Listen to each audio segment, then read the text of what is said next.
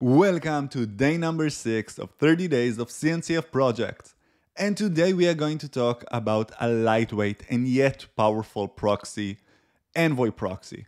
A proxy that got wide varieties of capabilities and can be integrated into edge proxy, service proxy, and even service mesh. So today we are going to talk about what is Envoy, how to use it, some use cases, and demo. Let's go.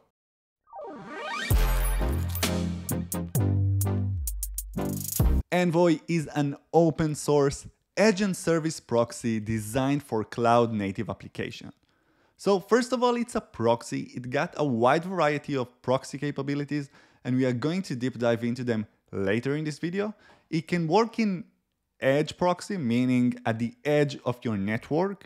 So getting ingress requests and being as a proxy gateway to your own application, and also as an egress, making all your requests outgoing from your application to be proxied by Envoy. And also it's a service proxy, so you can put it in front of any one of your microservices within your own network. And it's also designed for being cloud native application, meaning it works with large scale and really large volume of network and requests. And this is amazing, but if we will take a look about Envoy vision, we will understand a little bit why Envoy is a little bit different from any other proxy out there.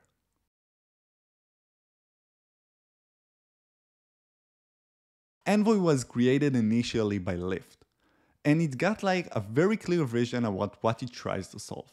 Let's take a look about the Envoy's vision and understand that. The network should be transparent to applications. When network and application problems do occur, it should be easy to determine the source of the problem.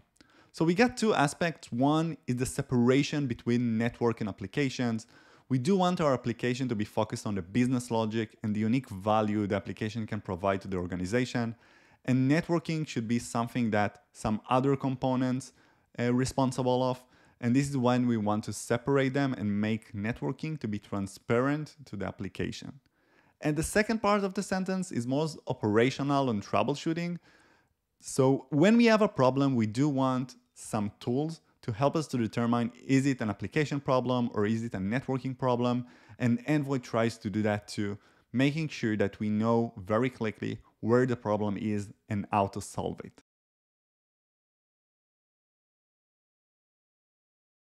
Let's understand how Envoy works in eye level and what proxy capabilities it got.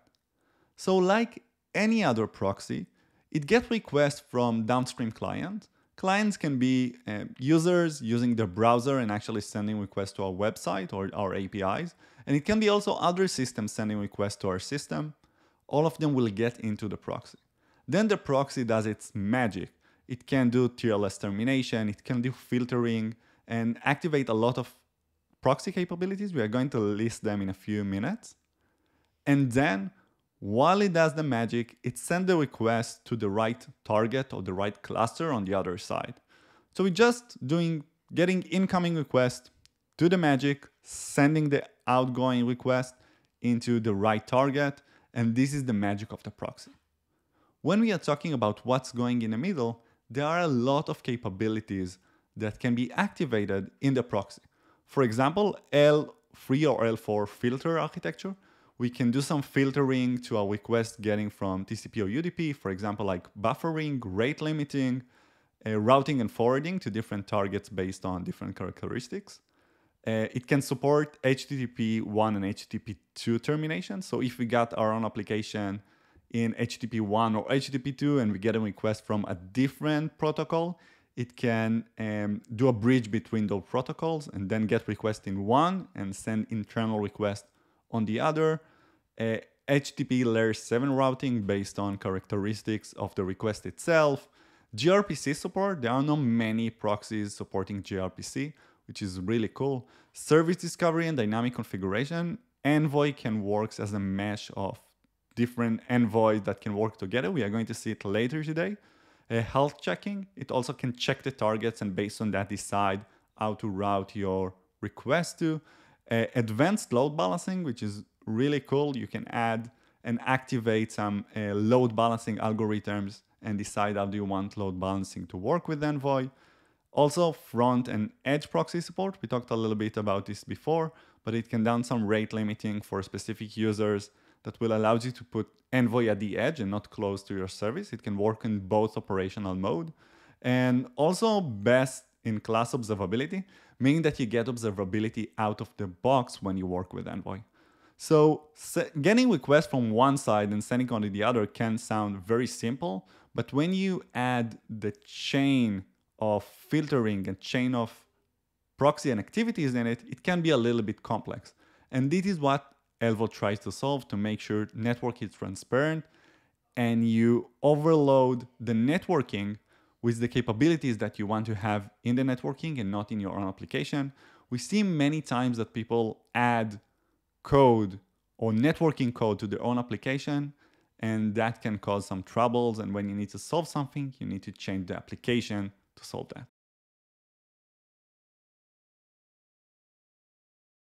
After we understand how Envoy works in a very high level, let's go one step deeper. And for that, I want us to take a look about this diagram explaining how a single instance worker thread of Envoy looks like.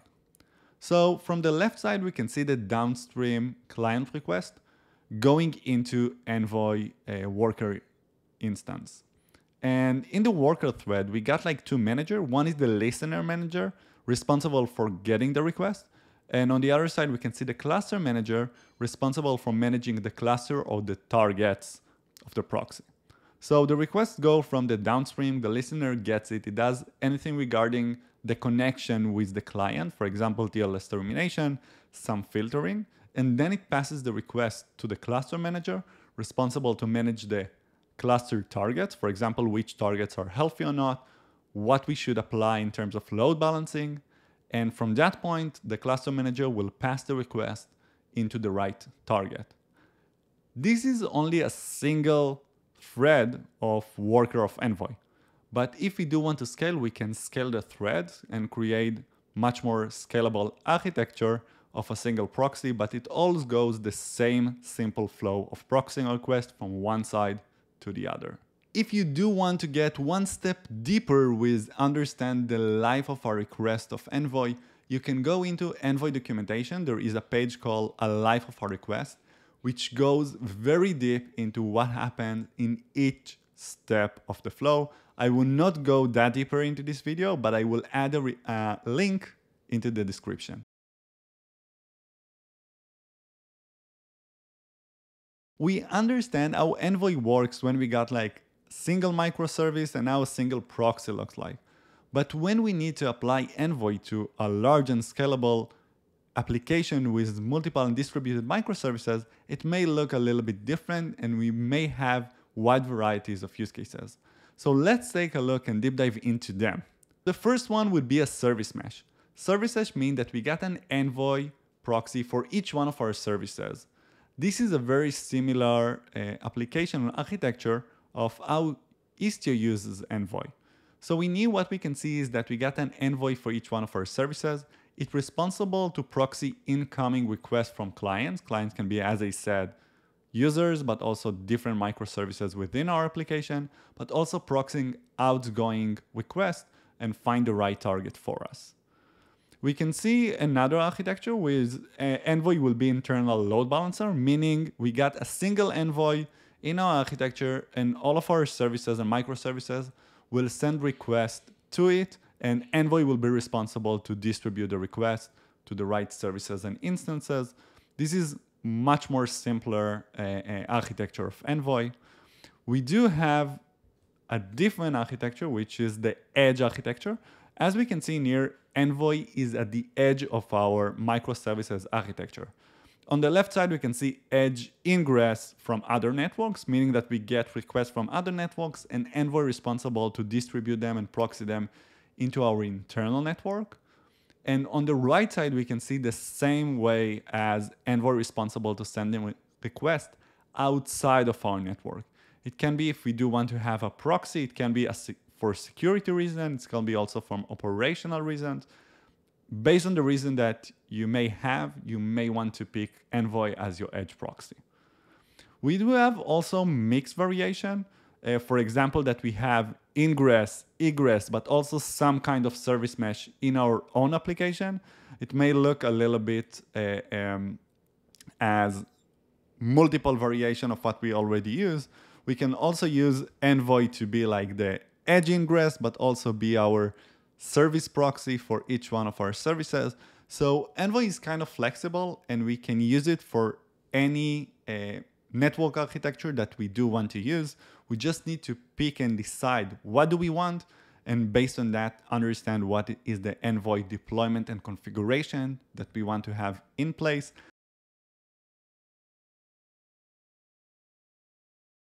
There are hundreds or thousands of wide varieties of proxies and load balancer. Why should we pick Envoy over one of the other? So Envoy is designed to be very lightweight and very powerful, meaning it's designed to have an instance per your microservice instance. If we take a look about Kubernetes architecture, we do want to deploy Envoy per container for our own application. That will allow us two main things.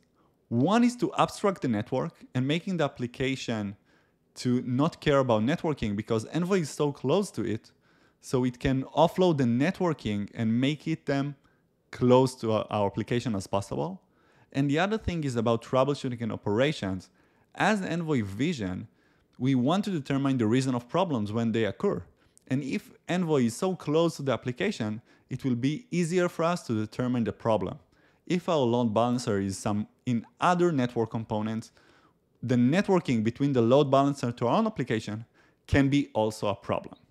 So Envoy wants to do that, and because it's so lightweight and powerful, it allows us to create distributed architecture of Envoy and proxying within our own network. So it's ideal for service mesh and very distributed proxy architectures.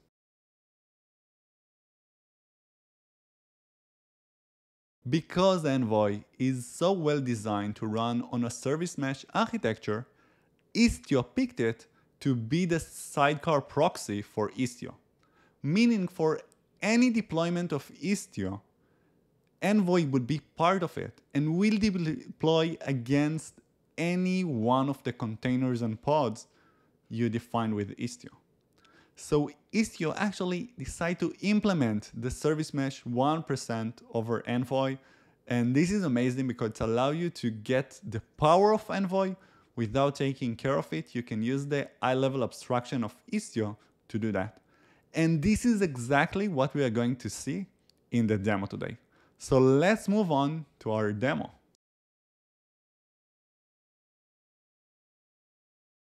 For the demo today, what we are going to do is deploy Istio as we did on the Istio demo in a few episodes ago.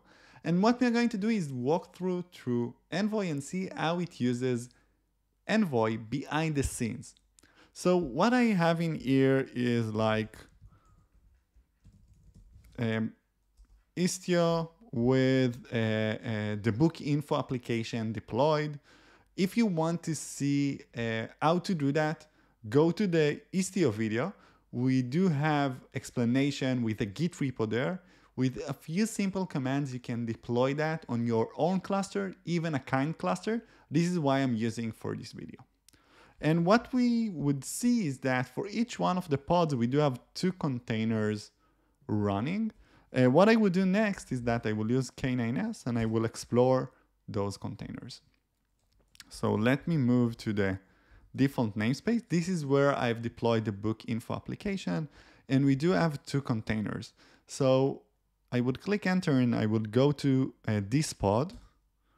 And what I can see is that I have one Istio init container. This is the init that actually do the initialization of Istio. But I have also the Istio proxy. And Istio proxy, as you may guess, it's maybe a magic.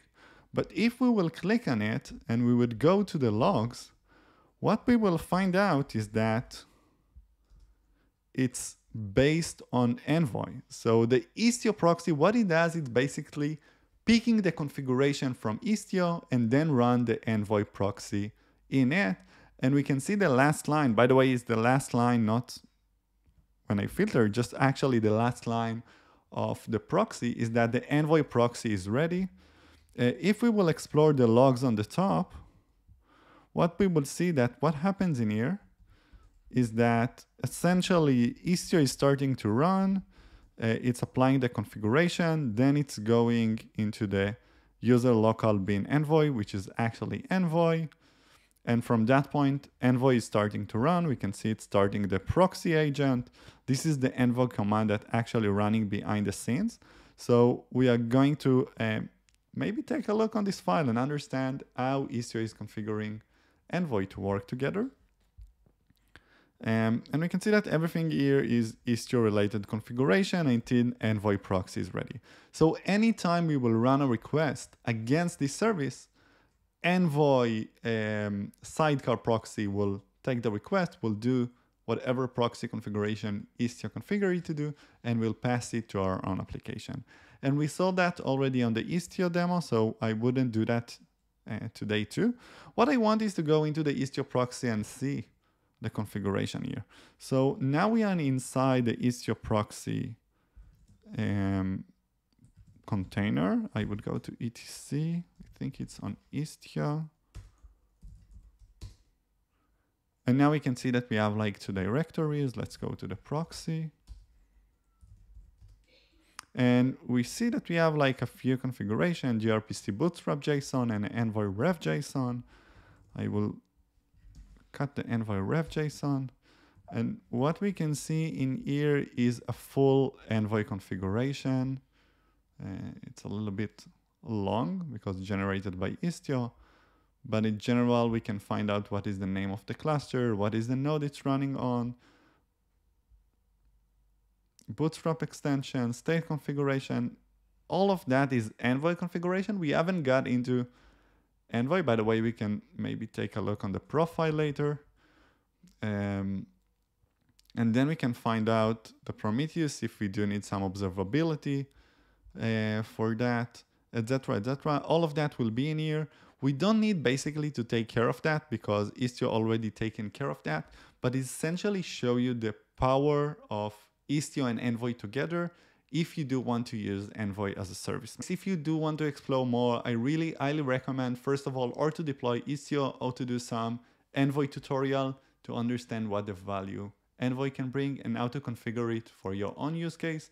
My recommendation is to pick up a tool like Istio that will help you to configure Envoy.